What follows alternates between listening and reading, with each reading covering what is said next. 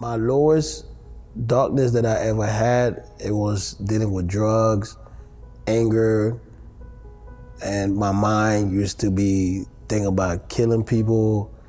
And it just like, I had a mindset, like I didn't care about nobody's feelings, and it was all about me. Always want to walk around with firearm, want to shoot at people, don't care if they got kids standing around, don't care if a newborn baby was there.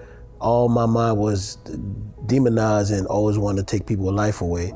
I grew up with my grandma, but my father was, he was never around. As a father, you're supposed to be there for your child, and to teach your child, to instruct your child, to discipline your child. I never had that. At the age of 15, I was incarcerated for 5 years. I came home when I was 20.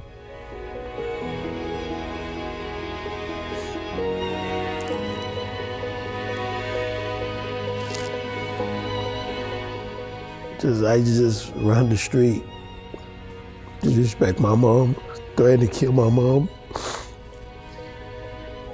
Nobody wanted to be around me. Last year I caught a charge, a firearm charge, and doing a road rage, and I was gonna take the gun and then shoot at the person around Miami Garden at 10 o'clock in the morning, and my son was in the car, and I got arrested. And when I got arrested and I was sitting in jail, I was thinking, like, it's just time to go back. All the things, all the pain I put my wife to, my kids, I couldn't deal with it no more. They was talking about deliverance retreat. I said, you know what? I'm gonna give it a try. And the message they were preaching, you could see the God presence was there. And I was thinking to myself, I said, you know what? I think it's time for me to give my life back to God. The pastor was preaching about unforgiveness. And God just started talking to me. And I started crying, and tears just started coming out of my eyes. I said, you know what? Enough is enough. And I was thinking about, what about if I do one more thing and I end up losing my life and end up dying, end up going to hell? What about my children on the street? How they gonna be growing up and not without no father?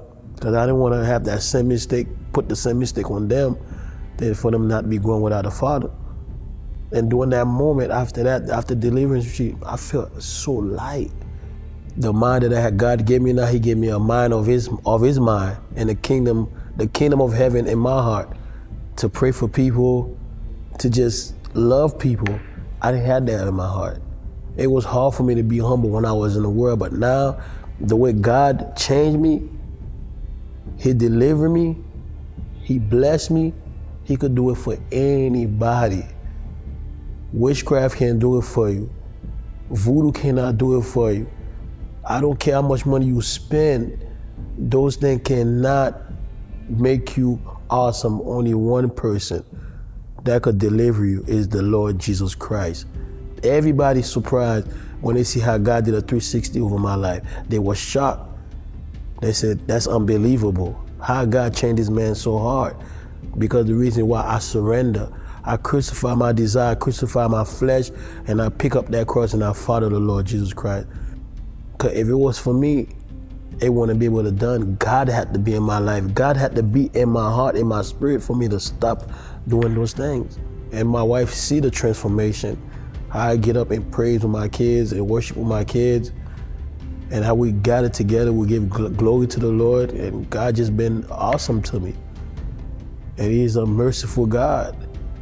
God would take you out of the midst and make you become somebody.